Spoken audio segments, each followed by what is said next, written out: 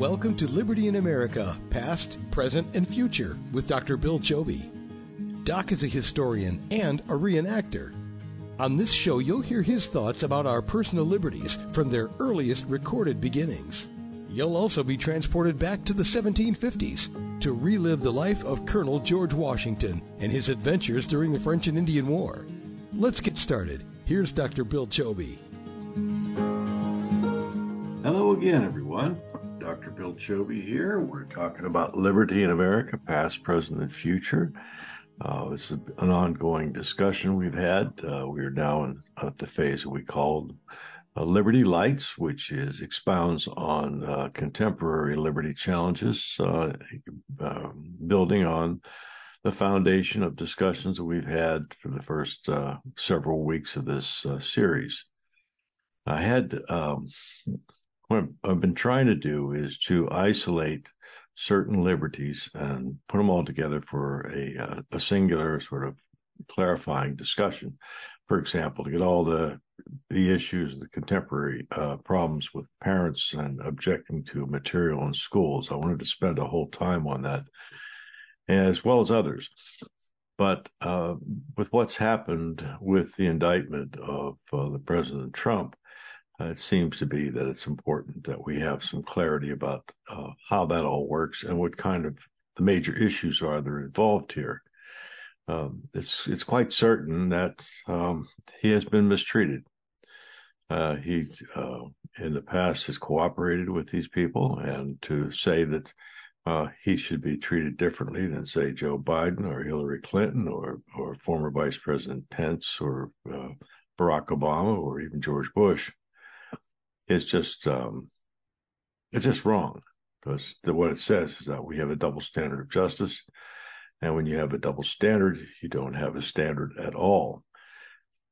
It's unfortunate that we've come to the point where the Department of Justice and the FBI have become so weaponized, opposing any effort to rein in the Leviathan bureaucracy and the powers to be that run this country.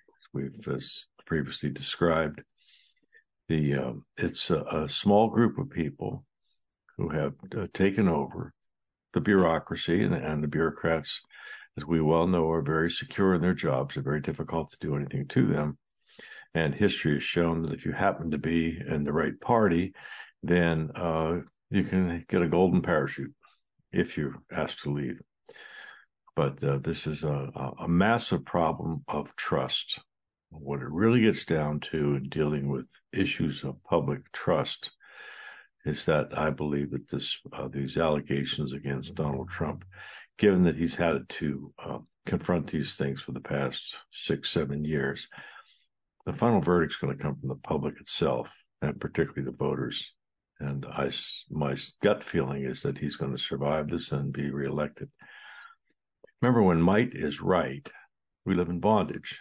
When right is might, we live in freedom. Well, what's been happening, to be particularly obvious since COVID, was that what we had thought was right to be might has become might over us. Might is right, or we are in bondage. COVID proved that rather clearly. When you have, and I discussed some of this on the last visit, when you have the federal government or state and local government telling people that they can't go to church, but they can go and protest with the BLM and Antifa and destroy property. But that's okay because they're expressing their opposition or their protest. You can see where the target is now becoming by these people in their power-drunken state. It's my belief that they are at a point where either they win or they're gone, and serious charges would follow if the conservatives and the presidents return to office and power. This is life or death for these politicians and for these bureaucrats. They are way in over their heads, and they're fighting like crazy to save their own hides. So why do I say that? How can I say that? Well, remember, we had discussions about the Constitution, and several of them are applied in this particular case with Mr. Trump. The Fourth Amendment specifically prohibits what's called general warrants. And this is when you're a warrant to seize property or to search a house or something like that. A general warrant is basically an unrestricted search warrant. You're supposed to have, the way it's supposed to be done is that you go to a judge and you say, look here, we think that this person has this in their possession, and we need to get a warrant signed to go in and look for it. So a very specific thing for a specific person for a specific purpose. A general warrant doesn't have any kind of specificity to it, and it's a blank check, or if you will, carte blanche to go and look for whatever you want. And if you find something that you think looks suspicious, you can create it and take it into a criminal charge. So that's one of the big things that's wrong with what happened with the raid on Mar-a-Lago. The president's Fourth Amendment rights were violated. Now, another one later on, we see the Fifth Amendment guarantees of due process were also violated. You know, this original grand jury that came out of Washington, D.C., they had the option, or they had the presence of people to give testimony before them.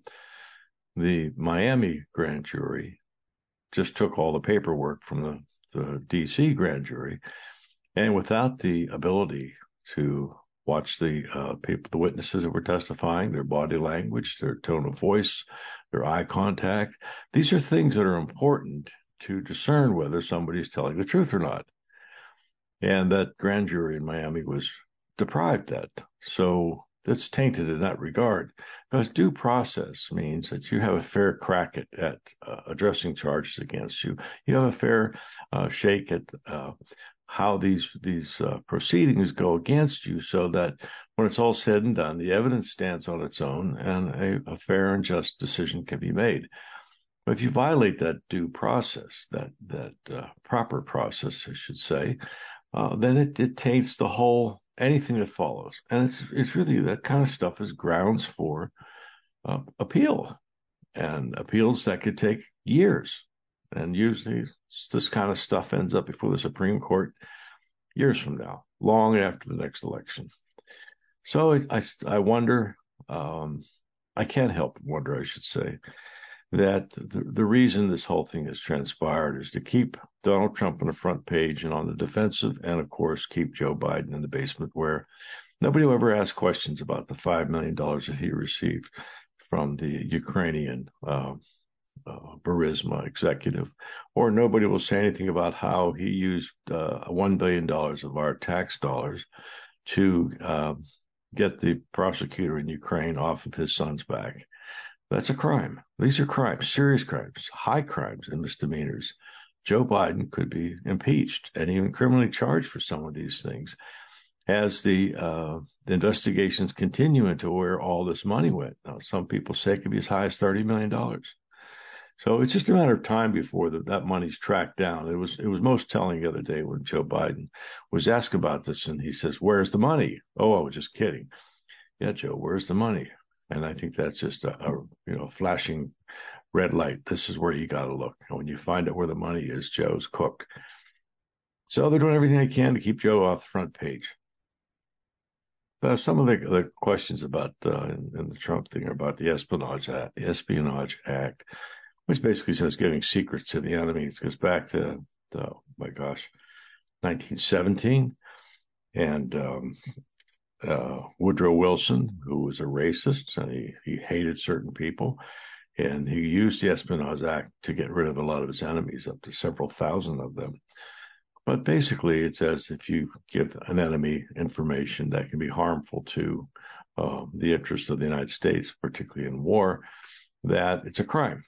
So this is what's being thrown at President Trump. Part of the problem with this whole thing, even though they have a tape recording, I mean, there's questions that can be raised about whether or not the tape recording was admissible. Was he aware there was a recording going on? And just because it's an audio tape recording and it says that he was going to show some papers, did he actually show the papers? And if everything happened with that, if he did show the papers and maybe somebody walked out with it and went over to the Iranians or some Russians or something and said, here, look at this, it would help them plan against the interests of the United States. So then you got something to go on. But based upon a tape recording, who can say that he actually saw those papers? And if he did, maybe he was just waving it in front of these people. So there's some really, really big questions that come out of what they're using as the centerpiece of these Espionage Act. That I say this is the DOJ. Of course, the Presidential Records Act gives the president sole exclusive control over those records, and it's unfortunate that it's come to this, because we know that others have greatly abused these privileges of the presidency, and most particularly Barack Obama, who now wants over $3 million to return his records to the National Archives. So go figure. We all know how Hillary was treated. She had 4 investigations going against her that were dismissed because, remember, the FBI Director Comey said that no reasonable prosecutor would follow up. This is just negligence. This is just sloppiness. But yet they won't hold that standard to Mr. Trump, because he was a little sloppy. I'm not saying he didn't. Maybe he did do these things, but looking at the big picture of things, it's trivial. This is trivial. But for people who want to block him from ever becoming president again, it's a nuke. They're hoping that all these troubles will keep him from being reelected, because they know if he's reelected, they're toast. Now, is this the first time we've ever had something like this? Well, I've seen this before. I lived through something like this back in the early 80s when I lived in a town where Johnstown, Pennsylvania, where right after a devastating flood in 1977, the economy went from one of the wealthiest communities based upon coal and steel to overnight to one of the poorest. We had 26% unemployment, and it was crazy. People turned against each other. Money was a mess. People were out of jobs. They were making all kinds of promises by unemployment and federal grants and all these sorts of things, but it was a mess. And I just had been come back from my residency in New York, and I was just ready to go. I was on fire. I wanted to get a family going. I wanted to get my practice going. I had a lot of extra skills that I had learned. I wanted to apply.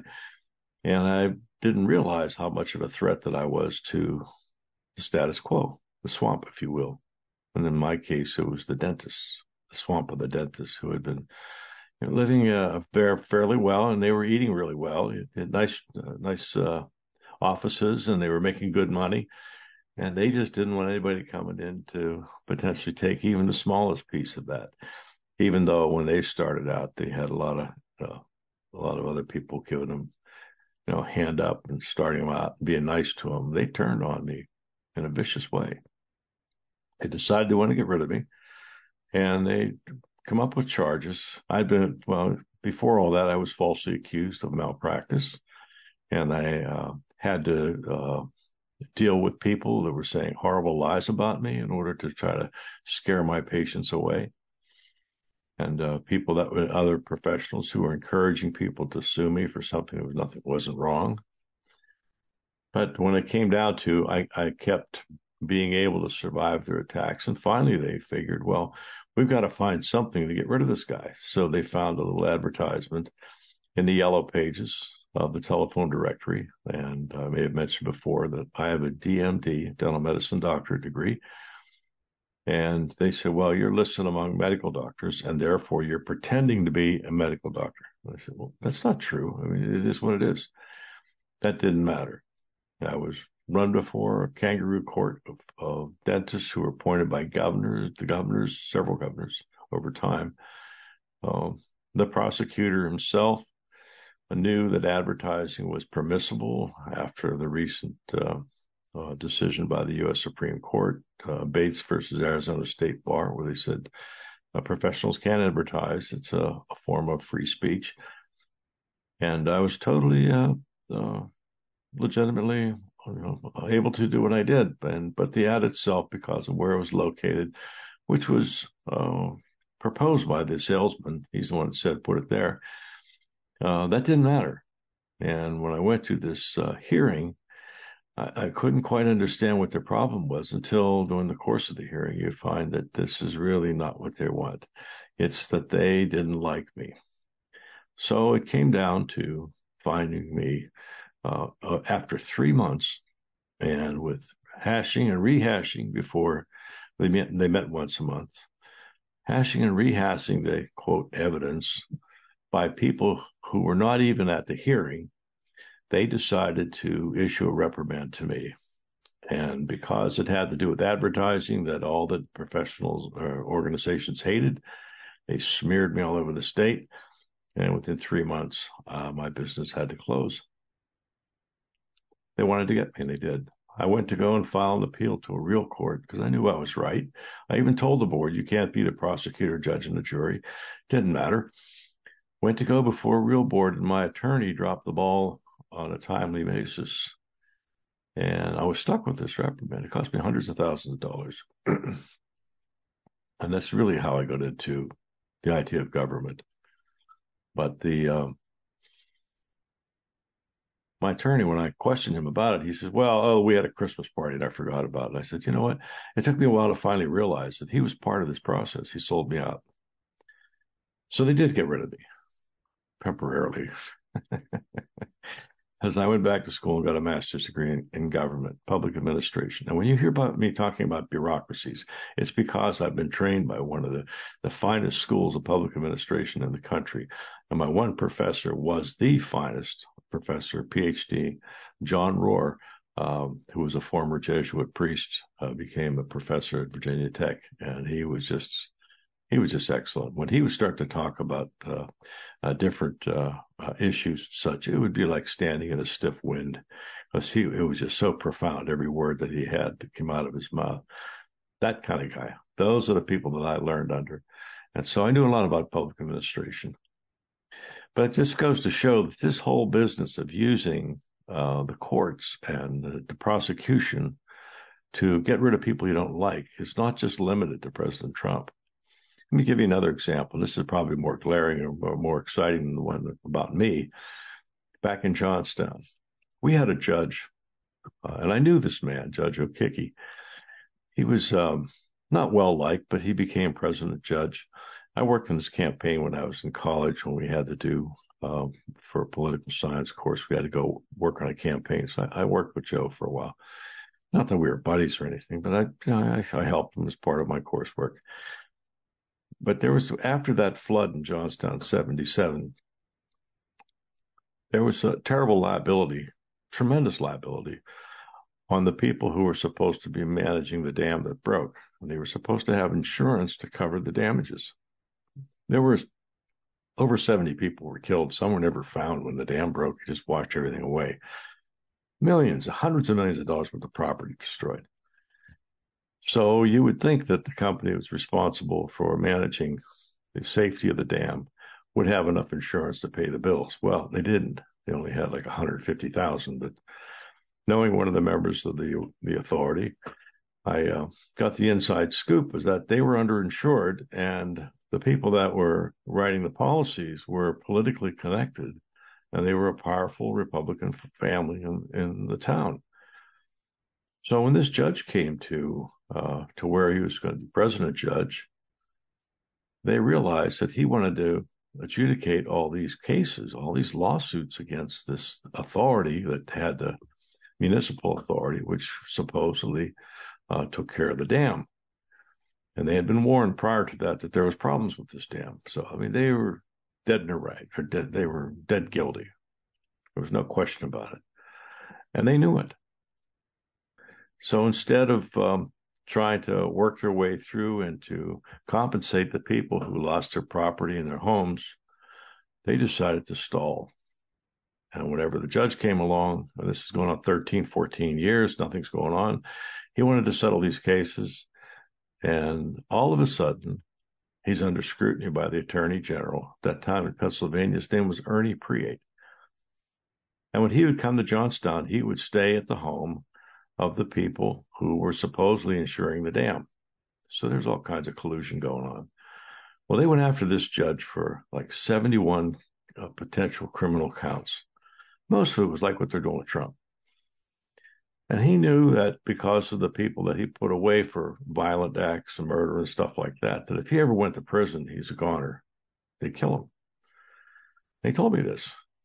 And I thought, well, what are you going to do? And fortunately, he had a passport that he used to get out of the country and go to a European country of his family's origin in order to escape these people. The media was used just as they are with Trump.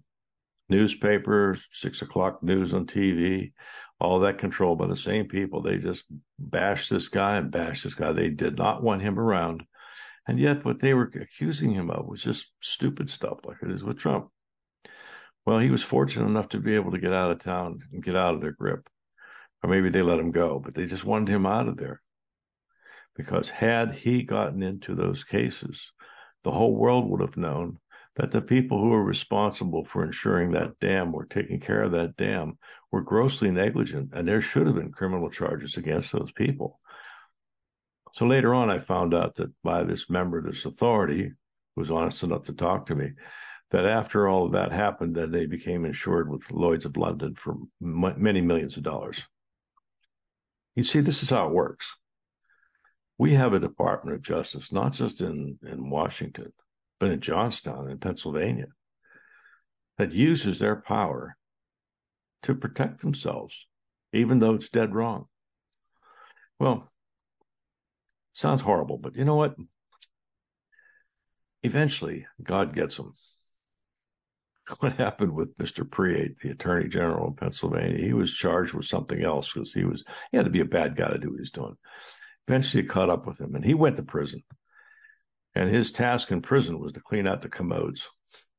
Yeah, I got to tell you, he was done. He lost his law license. He was done. In my particular case, there was some pretty nasty things happened to people that I had nothing to do with, except exercise my rights. But whenever this happened to me, I eventually, after I got my master's, I came back and I harassed the heck out of these guys. And I ran for Congress. In doing so, I had some form of protection. But the bottom line is that, when you do evil unto others, it comes back to you. And particularly if you're honest and you're a person of faith and principle, God gets them. Believe me, God gets them. So you can't walk around being bitter, but it's sad. I expect to see some horrible things come down on Biden and his families. Not to say that somebody's going to go out and get him, but he has so much out there that so many, for better terms, sins that he has built up over time that at some point in time, the hammer's going to fall. It could be one of many things. But this is going to go, in the end, this is going to turn out for the good, for our country, for us. But we have to do our part. And that part, we have the ballot box. We don't have bullets, we have the ballot. And the only way we the people are going to get our power back is that we have to act together and do something that's so decisive, so powerful, that we shake it up and shake up the whole political system of the one-party system. And to do that, we have to take on one political party. We have to make an example of one political party that we have the power collectively to shut them down, to essentially eviscerate their power. And that is by using the ballot box. We can do that. But which party is it going to be? You could say both have their problems. Well, let's look at which party is causing the problems for the cultures of America.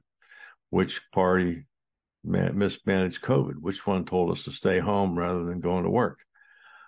Which one told us that all this gender dysphoria is a natural thing, and we have to let kids below the age of 18 to make permanent decisions about their health? Which one's freaking out over the reversal of Roe versus Wade, even though it's in the states? Which one is in favor of high taxes, even though we know that the way to get new revenue or grow revenue for the federal government is to lower taxes? So what are they trying to do? Which party has had control when the bureaucracy has been used against conservatives? Going back to the Tea Party times when I was involved with that, the IRS was going after Tea Party people under the Obama administration. Quite frankly, I think a lot of this that we're seeing, and I can go on and on about these abuses of power, and that sort of really formed the basis of why I wrote this book. But the bottom line is that it's the Democrat Party. And the Democrat Party that talks about democracy, at the same time, they're dictators. I call them democratic dictators. And you can have a dictatorship under a democracy. We saw what happened to Hitler. He was elected originally by democracy, as a democracy, even though the Nazis, the National Socialism Party, it happens. But the bottom line is that they are dictators and they dictate our lives. And this is where might becomes right and we're in bondage. So we have to throw it off. We have to throw off the controls, the powers of the Democrat Party. And we can do that through a boycott, national boycott of Democrats. We saw what happened whenever the Bud Light thing went too far. They've lost almost $20 billion that they'll never get back in market share. Look at Target. They've lost $13 or $14 billion. There are other stores that have lost it. There's others that are involved with that, pushing this pride stuff. And of course, we know that most Americans think it's ridiculous to give any group a whole month's worth of a specialty, who really brings a lot of it on themselves, as opposed to, say, Black History Month, which was something that was brought upon those people long before and on their ancestors. But a whole month worth. We can thank Bill Clinton for that. And we all know he was a serial rapist. And then the Department of Justice let him go. He lied under oath. Should have been enough for it to take him out. So that here's what we are. We are living in a democratic dictatorship. Like it or not, that's what we're dealing with. And we have to take control. And we can do that by totally boycotting the Democrat Party. Well, some may say, well, Republicans aren't going to vote for Democrats anyhow. Well, there's a lot of Republicans, rhinos that will. What we have to go is to talk to the independents, because the independents make the difference between winning and losing. And in the 2024 presidential election, it's going to come down to just a few states by as little as 10 or 20,000 votes per state. And now that's assuming that they're going to be, the elections are going to be fair, because we know that there was a lot of interference. And as time goes on, we see everything from the Mark Zuckerberg sending $400 million to the governments and different states to get out the vote, basically. And we know that Joe Biden has weaponized the bureaucracy to get out the vote, even though they're not supposed to. But in spite of all those things, we need to just tell the Democrat Party, we're done with you. And we do that by total boycott from top to bottom, from dog catcher to POTUS, President of the United States. Do that a few election times, and you're going to see them change their tune real fast, and we're going to get our power back. At that time, then we turn to the rhinos. We say, look, you're next. Clean it up. And then we have our power back. And then right becomes might again, and we're free. That's the only alternative I see after having witnessed these things for nearly 40 years. I've come to the conclusion that it's not, righteous indignation or anger or anything like that. It's just slow and deliberate and long thought out reasoning. This is the plan that's been laid for us by our founding fathers. We need to follow through with it. And we can't afford to let our country down. It's about our children, our grandchildren, and their grandchildren.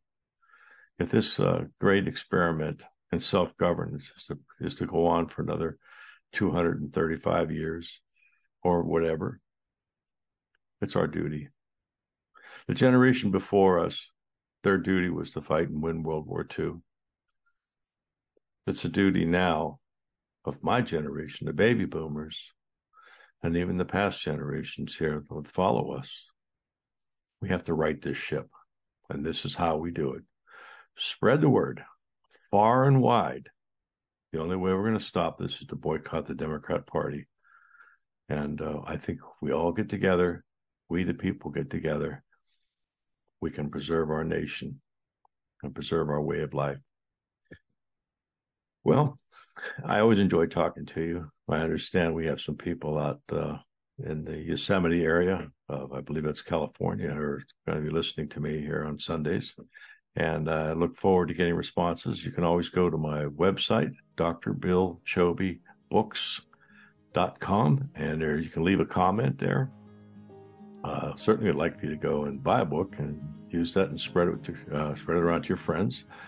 The whole thing was intended to give you a sort of a soup to nuts kind of primer on what it is to be an American.